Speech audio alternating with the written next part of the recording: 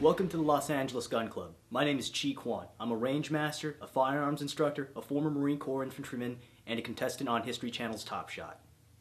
Before we go on and actually introduce what weapons we're going to be showing you today, I'm going to go ahead and talk about safety. Now, safety is absolutely paramount while shooting at the Los Angeles Gun Club, not only for yourself, but also for the people around you.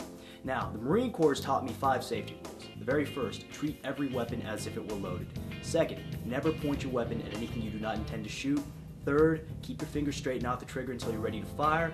Fourth, keep your weapon unsafe until you intend to fire. And finally, the fifth, know your target and what lies beyond and in between it. Now, all of these safety rules, when combined, will guarantee that you and the people around you will be safe while firing at the Los Angeles Gun Club. Okay, now, before we move on to the weapons, let me go ahead and touch base once again on safety. Now, once again, safety is extremely important when you're handling these firearms. That way, you want to keep in mind exactly what I told you about safety before.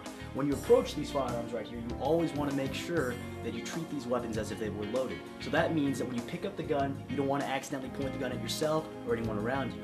Now, once again, you always want to keep your finger straight and off the trigger until you're ready to shoot, because your finger is your best safety. Alright, now, some of these firearms don't actually have safeties on them, and that's why, once again, you want to use your finger as your first and primary safety. And let's see. Know your target, what lies beyond and in between your target. As you can see, we have an orange target out there. Right now, you know for a fact that there's nothing behind the target. But just in case, you just want to take that extra second to make sure that there is nothing in front of or behind the target that can be dangerous to someone else. Right now, we've selected 4 different firearms that I'll show you how to use. The very first firearm that we have for you right now is the Beretta 92FS. This is a 9mm semi-automatic pistol that's used by the U.S. military and several different law enforcement agencies. It's a very simple gun for a beginner to load, operate, and shoot.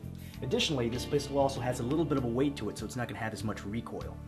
The next pistol is this revolver right here. This is a Smith & Wesson 686. This is a 38 Special 357 Magnum pistol.